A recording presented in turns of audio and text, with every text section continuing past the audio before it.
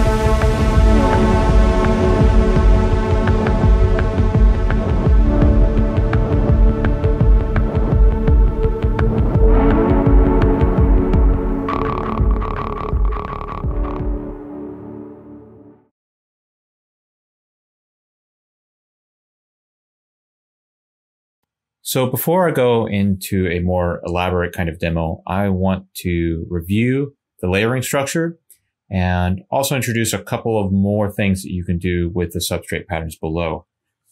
So if anything in your design you do not want to be a part of this pattern process, you need to put it above everything.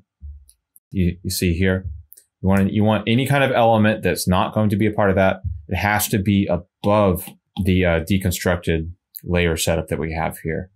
It might even be a good idea to group them together, just like this. As far as what else you can do underneath here, this is what I would really like to show you here. Let's make a new layer. I'm going to select white.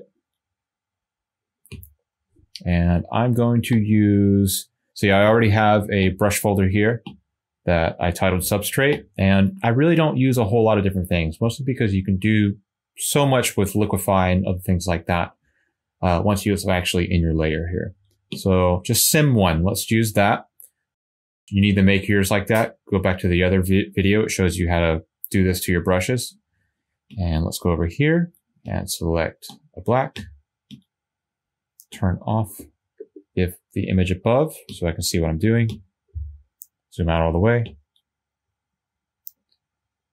Fill it in. Looks a little light. Looks a little light. You want it to look about 50% gray. Even that's a little dark. Let's try it again. That looks great. Looks great right there. All right. So you see I used the smallest version that I have. So I'm going to actually save that one. Let me, before I do any manipulation of it, I just want to duplicate it because I want to be able to pull back from this later on. And as far as this image, it looks a little bit light. So I'm going to come back to the image above here. And again, if you want to save it, just duplicate it first. I want to darken it down. That looks good. Come back to my topmost substrate here. All right. Now I'm going to get loose here. I'm going to just start trying to have some fun. So I just chose a selection and I blew it up a little bit, turned it to the side. Now I'm coming over to liquify, which is right over here in this magic wand. Let's see, I got push, size max.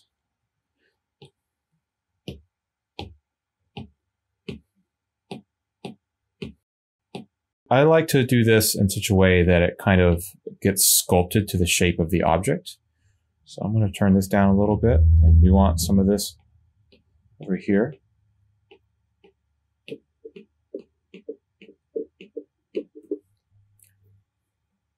And let me choose expand. I want to get a little wild.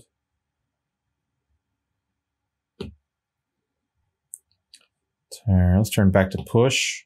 Actually, let's see how extreme we can really get here. Let's just really screw it up. Do some kind of fluid painting.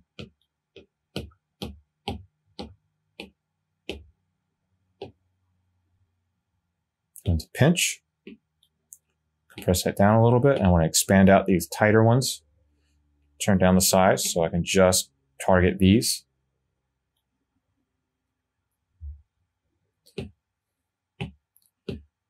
And this is a little harsh of an edge right here. So what I'm going to do is I'm just going to pull it out this way. All right. There's probably something interesting under here to work with. So I'm going to turn off liquify and come to the selection or move tool and twirl it around. See what comes out. That's really just looking for something that that looks interesting to me.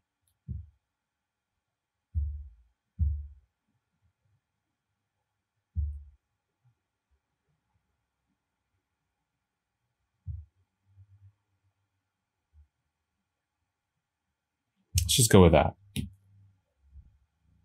So I'm going to do it again. I'm going to turn this off, come back to my layer below, the original, duplicate it again.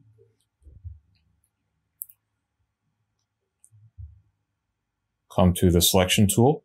Sorry, this isn't the selection tool. I think this is more like it's called a move tool. I don't know the words for these things. Come back to liquify again. I'm liking that a little bit better already. Let me turn down distortion. I feel like that's making things a little too weird to me. Let's try twirl left. Expand again. I like that. Let's do it again. And let's look back at here, and I'm going to try and imagine what sort of complementary line I want to add to this.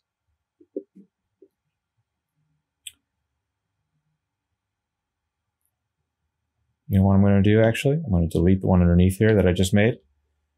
Use this one that's right here, duplicate it, and liquify it.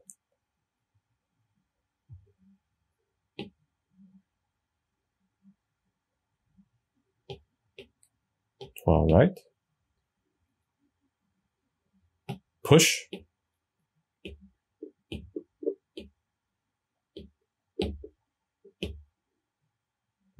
Back up a little bit. Let's try it again. Twirl left. And pinch. It's fine for enough for this demonstration. Now this is where it gets weird. So you see I have all these multiple substrates here. And let me this might have been the first time I'm going to show this. Let's turn off the affected image on top. And you see what happened to this underneath. And you see all these different layers here. What you can do at this point is I'm going to click on the in right here, which means normal, but I'm going to change the opacity. And you see all of this interact and change as it blends into the layer below. So let's turn on the layer above, come back into this one here. You see it interact and the crossover that's happening between these.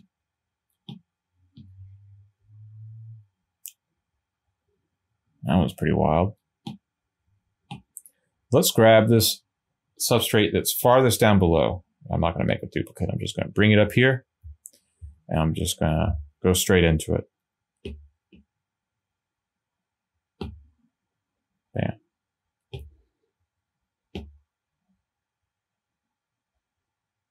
Looks good to me. Turn this down a little bit. Let's turn it off. Let's bring it home and simplify this a little bit. One last thing, at least I think I'll show you here. This will probably be the best thing to show at this point. Let's click the topmost one and add a mask to it. And the way I like to do this, I like to paint into it. which means I like to reveal as it paints. So select black, fill it up. Now that the entire layer is blocked out by a mask, I select white, and then I come over to my brushes, and I don't pick anything from Cyberfluidics. I just pick any kind of airbrushy sort of shape that you like. I'm going to use this spit shade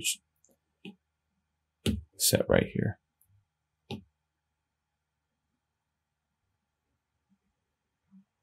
You see here, I can actually kind of work between them.